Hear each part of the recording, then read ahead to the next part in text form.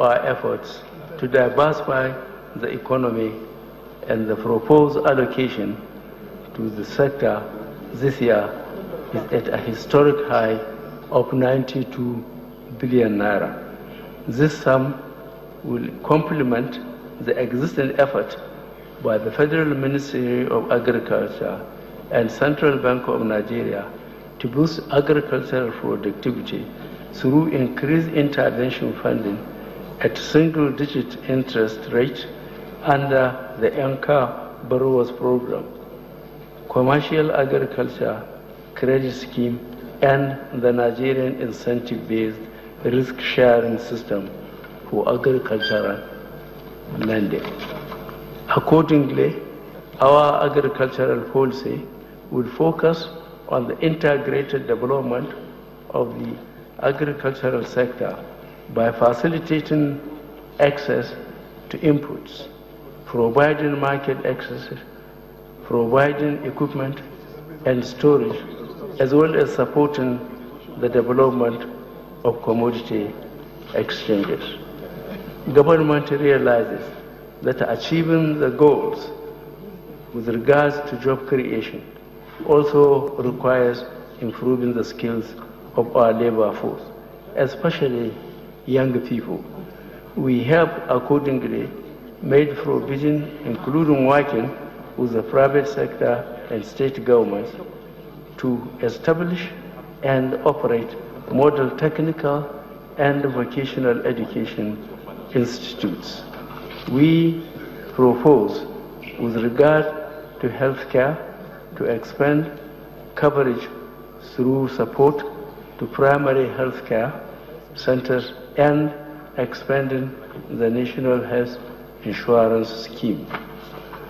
The 2007 budget estimates retained the allocation of 500 billion naira to the Special Intervention Program consisting of the Homegrown School Feeding Program, Government Economic Empowerment Program, Power Job Creation Program, to provide loans for traders, artisans, conditional cash transfers to the poorest families, and the New Family Homes Fund Social Housing Scheme.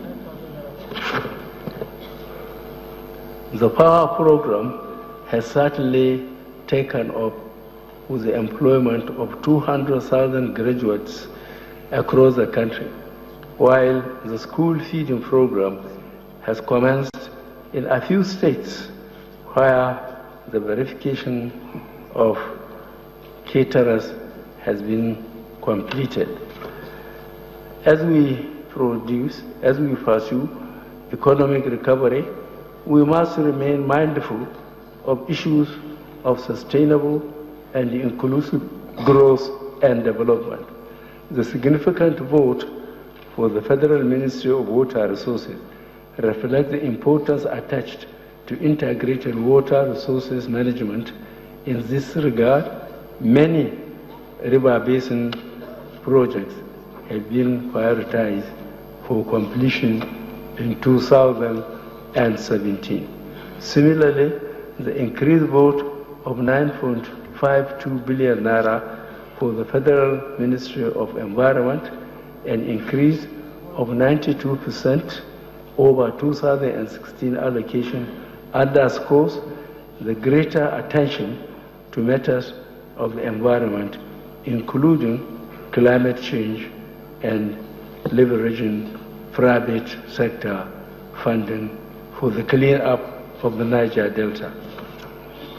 Provision has also been made in these estimates for the activities that will foster a safe and conducive atmosphere for the pursuit of economic and social activities.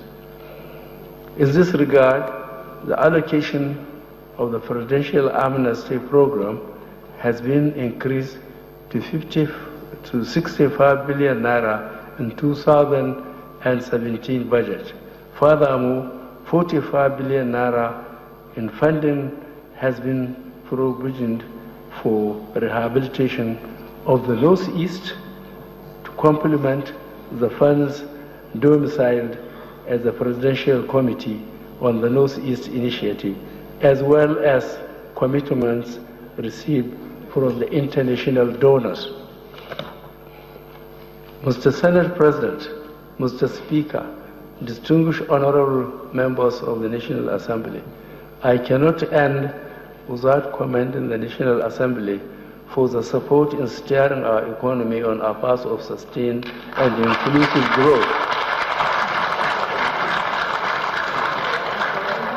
This generation has an opportunity to move our country from an unsustainable growth model, one that is largely dependent on oil earnings and imports, to an economy that focuses on using local labor and local raw materials. We cannot afford to let this opportunity slip by. We must all put our differences aside and work together to make this country succeed. The people that voted us in these esteemed positions are looking to us to make a difference, to change the course of this nation. I have no doubt in my mind that by working together, we will put Nigeria back on the path that its founding fathers envisaged. This budget, therefore, represents a major step in delivering on our desired goals through a strong partnership across the arms of government and between the public and private sectors to create inclusive growth. Implementation will move to center stage as we proceed with the process of rebalancing our economy, exciting recession, and insulating it from future external and domestic shocks. I thank you for all your patience and patriotism. Thank you very much.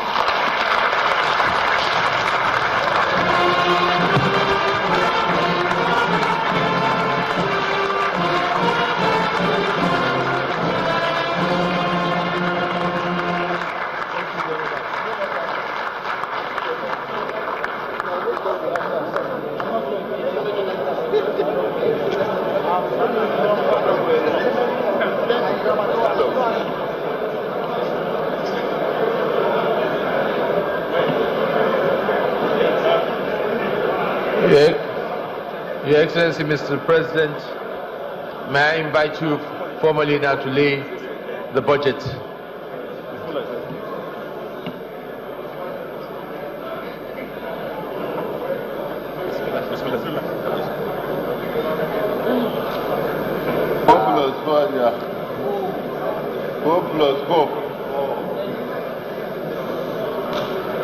Why won't you want the benchmark? Unchable plus benchmark match. The benchmark match. I got benchmark. 4 plus 4. 4 plus 4.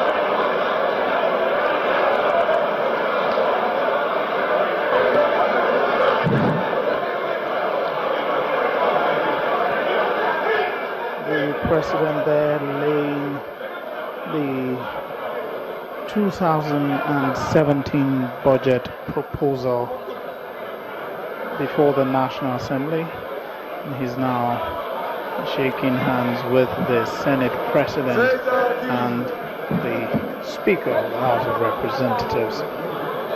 Next, we're going to have the vote of thanks from the Honorable Speaker of the House of Representatives. Right Honorable Yakubu Dogara.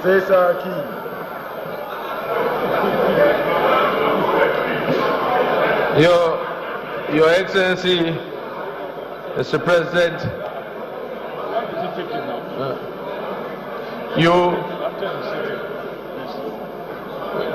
Mr. President, you observed that we wanted you to late because we trust with your hands the thing will stay here. It will not go. Before I call on the Honorable Speaker to make a vote of thanks, you permit me to please let me, before I get in any further to recognize the chairman of my party, Chief Yuguwa, and the National Executive. Now I'll call on the Honorable Speaker for the vote of thanks. Honorable Speaker.